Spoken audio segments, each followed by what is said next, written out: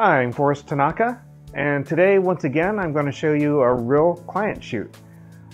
This case, it's going to be artwork, canvas painting, and I'm going to photograph it so that they can make prints from it. So, right away, it's got to be exactly square, no bowed lines actually, and no angles, so I'm going to show you about that.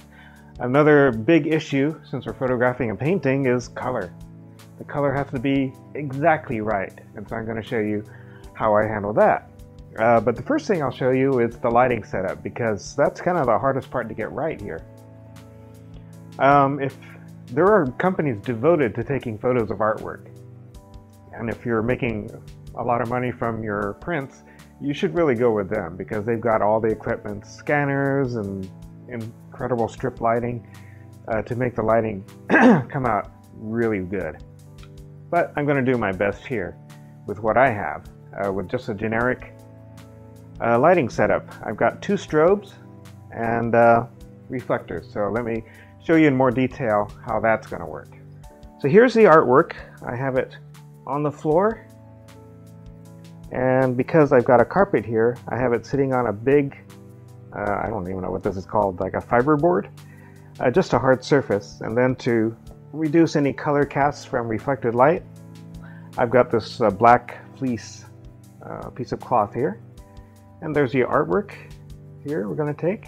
Really nice. Now we have to get the lighting completely even across this whole painting.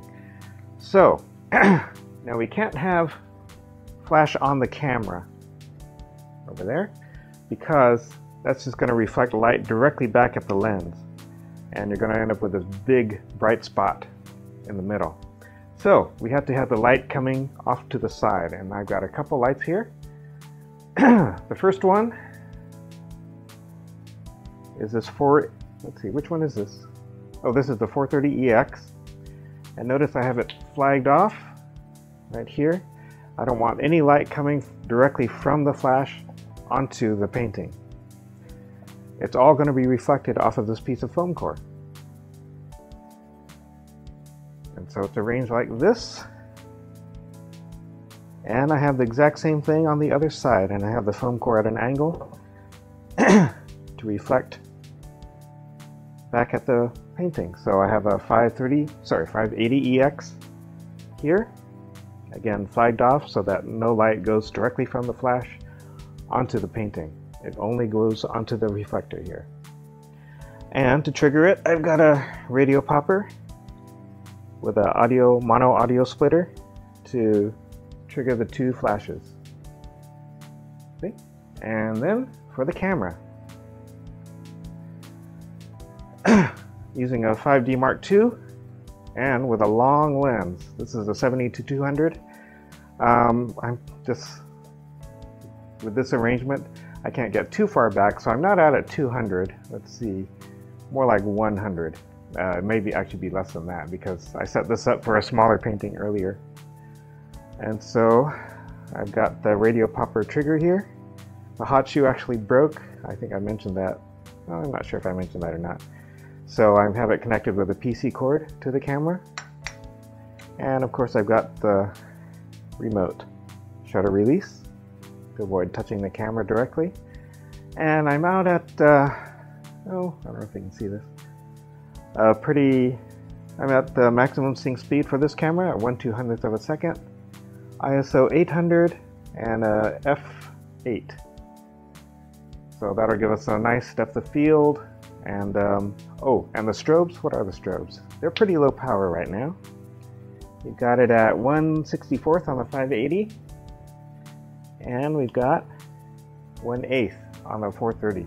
The 430 is less powerful than the 180, or 580 rather, so it always has to be set a lot higher. All right, so now we have the lighting that's even. The next thing we have to make sure of is the color. So probably most of you know about setting the white point and using a white balance card, and that's what I'm going to do. I'm not going to get real deeply into it, but this is the X-Rite ColorChecker Passport, and it's about $100 US. Kind of surprising for a piece of plastic, but that's because it has both a gray card for checking your white balance, and it has these color chips and software that knows how to read it.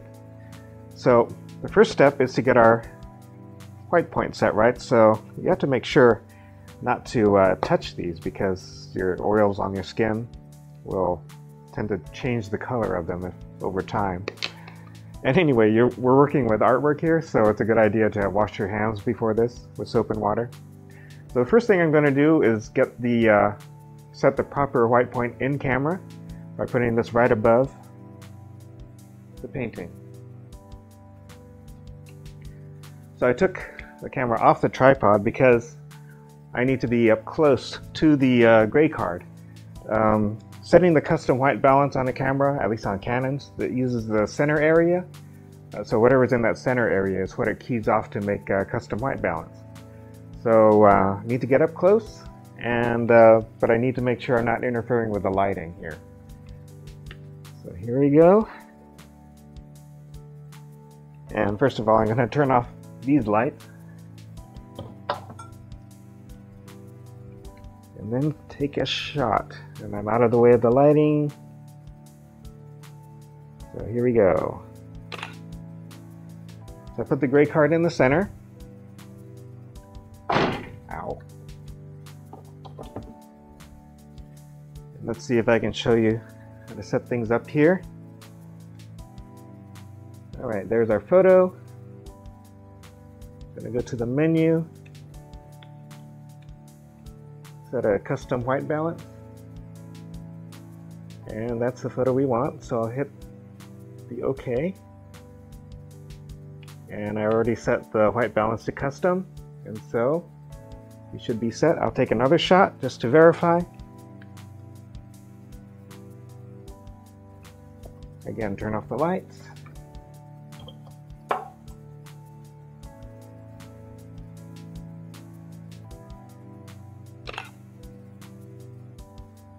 Alright, so now we know we've got a good gray. You can't really tell on the video, of course, but I know I have a good white balance. Now, we're going to go to the other mode on the... I'm getting the video here. Go to the color chips on the X-Rite Passport. So let's do that next. Okay, so that's the gray card side. Now I'm going to flip this around to go to the color chip side. Now, what you do is you take a picture of the artwork along with this, or actually you just take a picture of this initially, and then you can take a picture of the artwork along with this. So the first thing I'm going to do is put this right where the painting is. Now, one thing that's not really all that clear from the passport documentation is for the software, your software is going to actually read your photo and find these color chips and use that. But in order for the software to find it, it has to be arranged correctly. There is a right side up. It's not completely clear which way that is, but there's two panels here. One has all these different colors. These are skin tones. Oh, I just touched it. Skin tones, sky color, grass plant color, basically.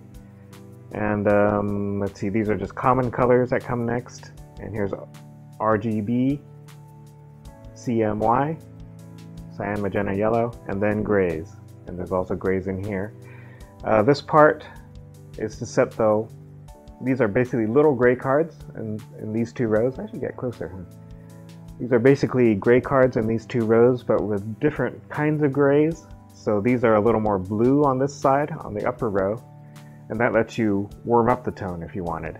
And the bottom row, or I shouldn't say the bottom row, the third row is for landscapes, which I'm not going to use. So anyway, I'll arrange this to sit right on top of the painting. And with, oh, I forgot to mention, in order for the software to find it, you have to have the one with all the different colors on the bottom and the one with the 3 rows of gray on the top. If you have it arranged this way or this way, or this way, from my own experience, the software just can't find it. It has to be this way. And I wish the documentation made that clearer, but there you go. Alright, so I'm going to take a shot of that. Okay, I've got the color chip side of the Color Passport there, so now I'm going to take a shot of that. It has to take up a good amount, a reasonable amount of the frame in order for the software to find it. So let me make sure the strobes are still working. Good. So I'm going to take a shot here of the Color Passport. Again, with all the lighting the way it's going to be. And it's taking up a good amount of the frame. So here we go. Alright. And if you can see that, there's the color checker. And so now I can just go on with the rest of the shoot. I don't need to go to Lightroom right now. We can do all the color processing afterwards. We just have all the data we need to get good colors. And so I'm going to take the shots of the artwork itself. Okay, now you're looking at the back display of my camera.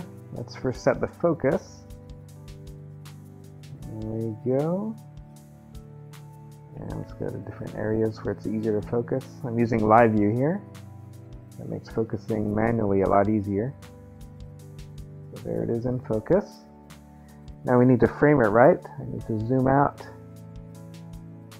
and tilt here. I'm just barely fitting inside of this frame at this distance. There we go. And I can just barely see the gray. Let me go down a little here. Okay, actually up a little. Okay. So I'm going to move the camera back a little actually. Okay, and I have the grid turned on. The 5D Mark II has an optional grid you can turn on. So that'll help us align this so that it's as straight as possible. Okay, make sure we're not cutting out the bottom. Okay, so now we have the painting, the full painting, and also the color checker at the top. And so now I'm ready to take a shot. Alright, now the camera's set up, lighting set up, color checker set up, and the painting set up. So let us take that shot now. I'm going to test the strobes. Okay, good. I'm going to turn off the lights, make sure there's no stray light coming in.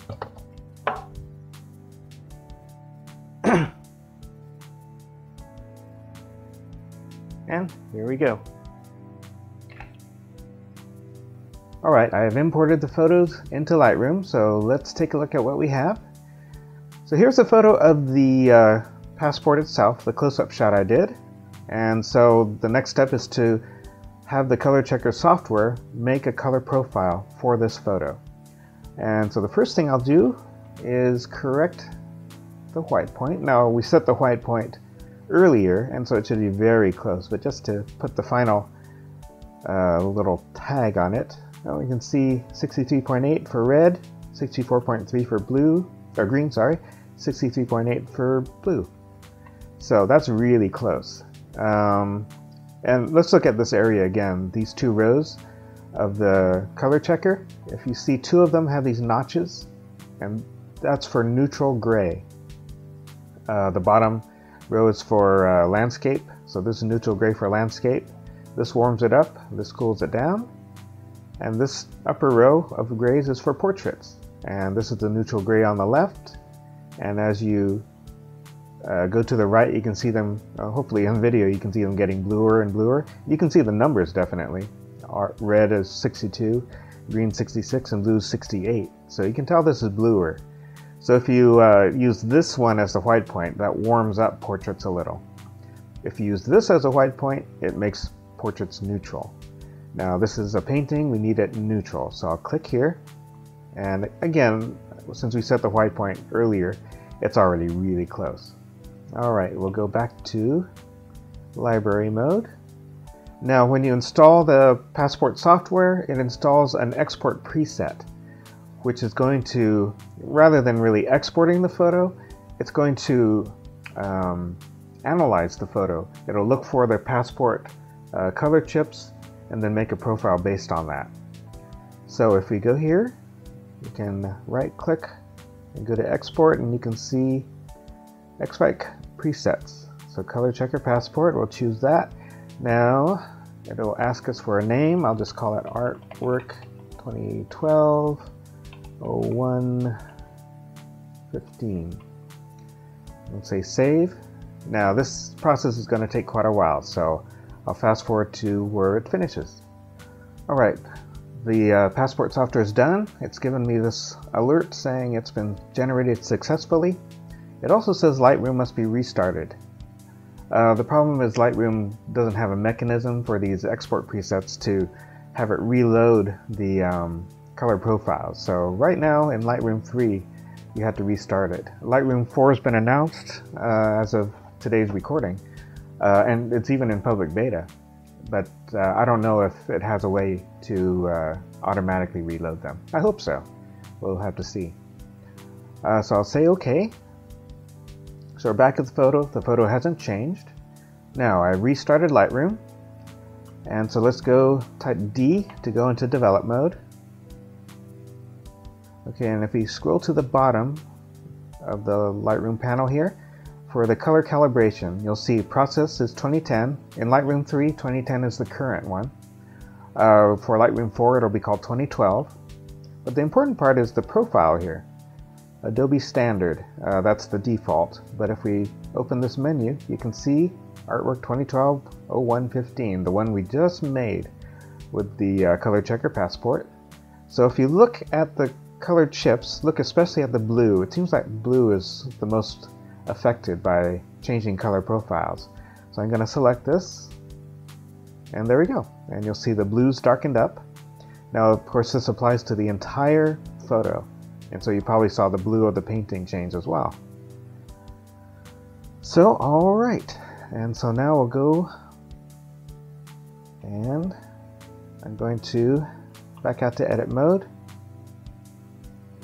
I'm going to select this and the photo we just took, and I'm going to synchronize them, which brings up the synchronization. I'm going to check none. I'll copy the white balance and the calibration. So that'll copy the white balance I said earlier, as well as the calibration, the color profile I just made. We'll synchronize it. Now we'll go to the actual photo. Go to develop mode.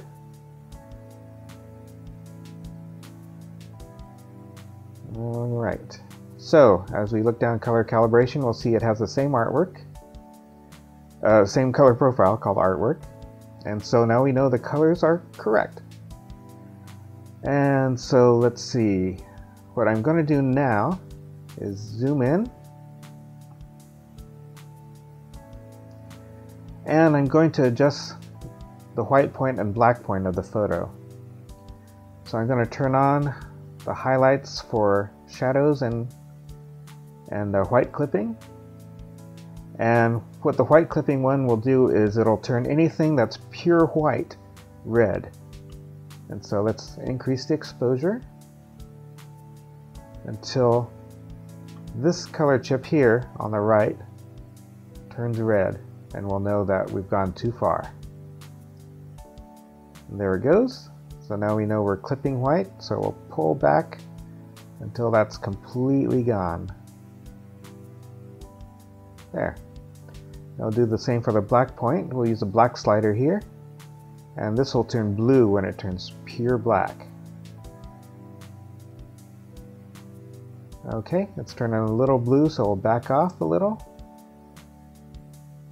There. Alright, now we'll turn off those highlights and zoom out to the whole picture. And now, this is the calibrated picture. So it should have exactly the right colors. Now, of course, being a painting here, we need to adjust its dimensions. So first I'm going to turn on automatic profile correction, and that'll eliminate the bowing and some of the chromatic aberration. And we'll go to manual mode here, And this painting is not exactly square. The painter actually made his own wooden frame for it, so it's a little bit off square, but we'll get it as close as we can. If we look at the grid that shows up automatically here, we'll see, looks like we'll have to rotate it a bit, like that. And it looks like we have to adjust the vertical to make the top smaller. Line that up, and that's looking pretty good. Looks pretty square. Now, not perfectly, again, this is a handmade wooden frame. And so now I'll crop it down. I'll make two versions. One will show a little bit of the edge, and it will show the color checker in it. There. So there's that one, and I'll give that to the artist, and that way he can, if he wants to do his own color calibration, these colors will be there, so he can do that. Now I'm going to make a virtual copy, and then I'll recrop it down to show just the painting. Okay, so now the painting is cropped down to the exact dimensions, just a little bit of clipping along the edges where it's not quite square. And so now the painting is ready for reproduction. So I hope that was educational and clear. I'm really enjoying the X-Rite ColorChecker Passport. I don't use it for most shoots, but for things where color is really important, like a painting, a piece of artwork, it's really critical to use it. And it's actually kind of fun to see the colors coming out exactly like you see in the original. So I hope if you get one that this demonstration showed you how to use it a little easier than just using the instructions. And a little announcement is that I'm working on a series of videos called, which will be about WordPress for photographers, a way to make a WordPress-based website without doing any coding, and yet it's your own website. So I'm hoping that'll come out by the end of January. That'll probably be the next video from me, will be the first part of that series. So thanks a lot for watching, and I'll see you next time.